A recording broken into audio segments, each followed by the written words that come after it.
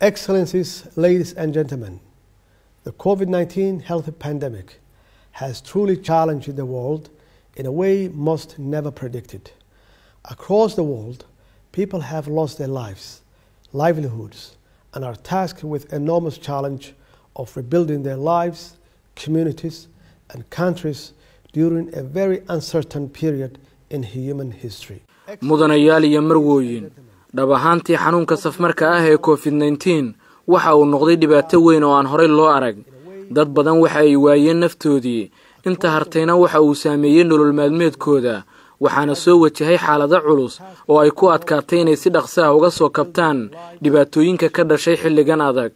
inkasta oo duruufaha iyo awooduhu kala duwan yihiin, waxaan si dhab ah u aaminsanahay in innaga oo midaysan aan awoodi karno inaan si wada jir uga soo kabanno dhibaatooyinkaas, ahaanaana kuwa dhiiroon oo rajo qaba.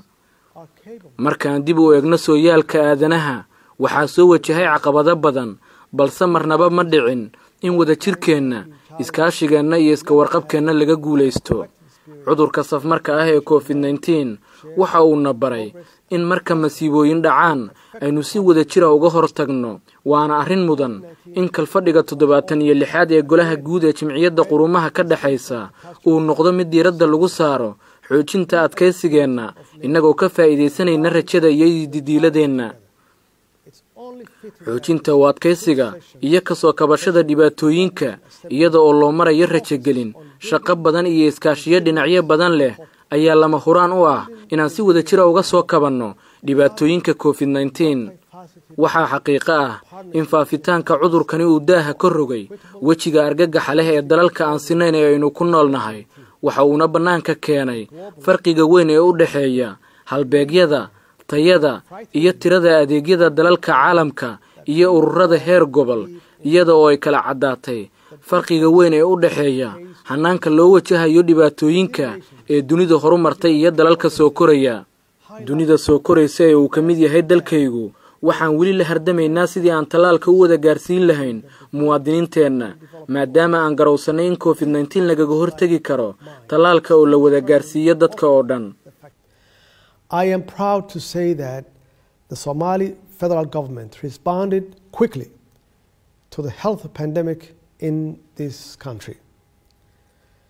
Our policy prioritized the lives of our citizens, and most of our national resources and available human capital was dedicated to saving lives through direct medical provision of information sharing. waxaan ku faraxsanahay inaan idinla wadaago in dowladda federaalka Soomaaliya ay si degdeg ah uga jawaabtay cudurka safmarka ah ee u soo tallaabay dalkayaga. qorshayaashayadu waa kuwa mudnaanta koowaad siinaya badqabka caafimaad ee muwaadiniinteenna. dhammaan awoodaheenna qaran iyo raasumaalka la heli karayba waxaan isugu geynay badbaadinta nolosha dadkeenna, iyada oo loo marayo bixinta adeegyada caafimaad ee tooska ah, wacyigelinta iyo isdhaafsiga xogaha. inkasta oo wax laga xumaada ay tahay saameynta xun ee safmarku ku yeeshay habnololeedkii bulshada iyo dhaqaalahaba, misana cudurka COVID-19 waxa uu ku dhiirigeliyay ganacsatada iyo qurba joogta Soomaaliyeed inay u dhabar adeegaan dadkoodana garab istaagaan xilligan adag. sidoo kale saaxiibadeena beesha caalamku inay sameeyaan wax kasta oo suurtagal ah si loo yareeyo qatartiisa.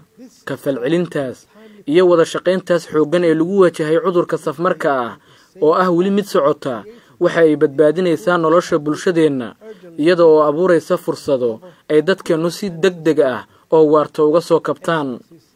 mudanayaal iyo marwooyin, ma jiro dal, bulsho ama shakhsi uusan saameyn xun ku yeelan safmarkani.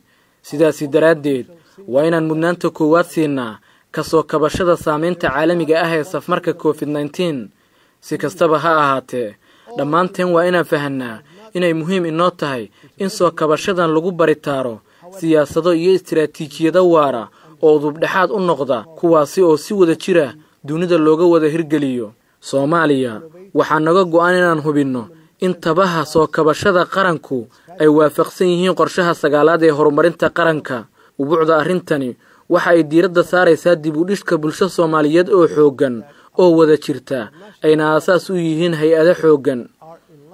dhaqaalaha Soomaaliya waxaa si weyn u saameeyay musiibada COVID-19 si la mida dunida inteeda kale laakiin tani nagama hor istaagin inaynu sii anba qaadno dib u habeynta dhaqaalaha dalka guulaha aynu ka gaarnay dib u habeynta dhaqaaluhu waxa ay kor u qaadeen kalsoonida u dhaxaysa dawladda Soomaaliya dadweynaha iyo saaxiibada beesha caalamka waxayna guulahaasi gacan ka geysteen bixinta adeegyada aasaasiga ah ee dadweynaha sidoo kale dadaalada guuleystay ee dib u habeynta dhaqaaluhu waxa ay keeneen in saaxiibadeena beesha caalamku oo ay ka mid yihiin hay'adaha maaliyadeed ee caalamiga ah ay nasiyaan kaalmooyin dhaqaale oo aad loogu baahnaa si loo yareeyo khatarta musiibada COVID-19 dib u habeynta dhaqaaluhu waxa ay furo u tahay soo kabashada iyo horumarka Soomaaliya sidaas daraaddeed waxa naga go'an inaan sii wadno kobcinta dakhliga gudaha xoojinta hufnaanta maaliyadeed iyo maamul wanaagga sidoo kale inaynu si dhow ula shaqeyno dadkeena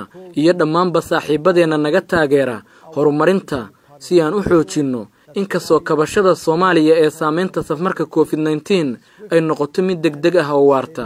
Excellencies, ladies and gentlemen, the protection of the environment is an urgent global priority that the Somali government is committed to. Somalia has one of the longest coasts in the world, vast arable land for farming, and huge blue economy potential. Indeed, Somalia's many natural resources are the jewels in the present and future crown of the country.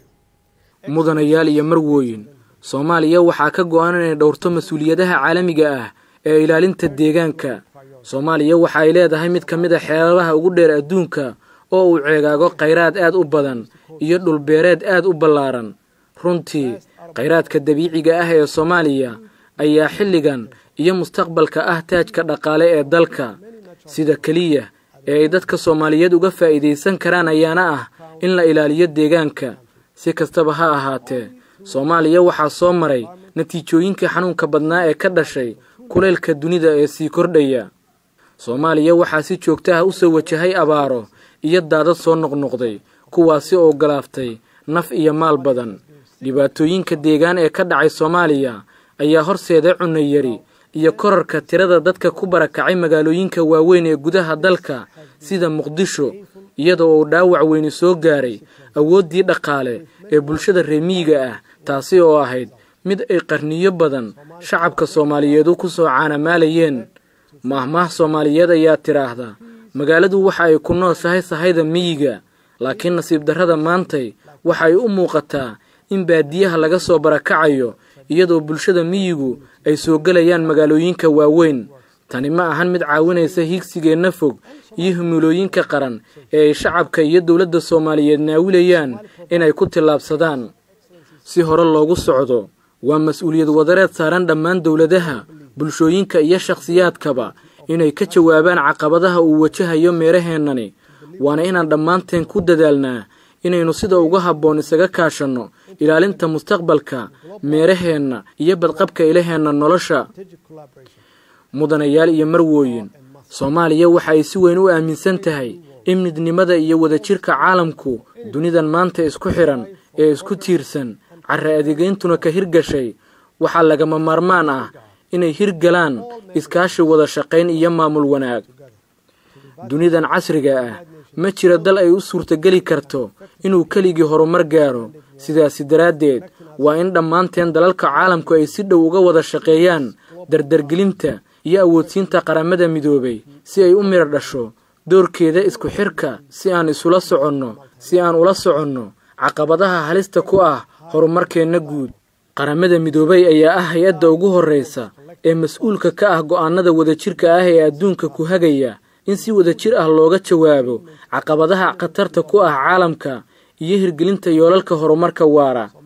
ka dawlad ahaan Soomaaliya waxaan si weyn ugu hanweynahay doorkeena qaramada midoobay iyo iskaashiga xooggan ee ka dhaxeeya hay'adaha qaramada midoobay iyo dawladdeena Soomaaliya. The federal government of Somalia firmly believes that the UN can be revitalized through the reform of its own governance structure, which must reflect the changing world we live in today. The UN must also have greater impact on people's lives through a strategic focus on peace-building activities which are in line with the Sustainable Development Goals. dowladda federaalka Soomaaliya waxay aaminsan tahay in qaramada midoobay lagu soo nooleyn karo dib u habeyn lagu sameeyo qaab dhismeedka maamul oo ay tahay inuu noqdo mid ka turjumaya isbeddelka dunidan aynu maanta ku noolnahay. sidoo kale qaramada midoobay waa inay saameyn weyn ku yeelataa nolosha dadka iyadoo oo diiradda la saarayo nabadeynta, dejinta istiraatiijiyado la jaan qaadaya yoolalka horumarka waara. intaasi waxaa dheer, si loo dardargeliyo saameynta waxqabadyada qaramada midoobay ee adduunka oo dhan, waa inaan xoojino iskaashiyada ku dhisan dheef wadaagga si looga gudbo caqabadaha maaliyadeed ee uu ururku wajahayo waqtigan lagu jiro dhibaatooyinka caalamiga ah, gaar ahaanna adduunka soo koraya.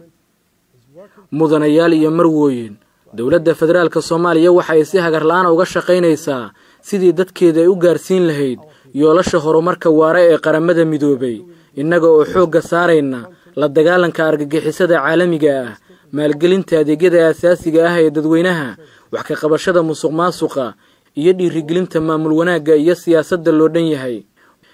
We are currently finalizing the process of holding free, fair and inclusive elections with the largest number of Somali electoral participants since the civil war in Somalia.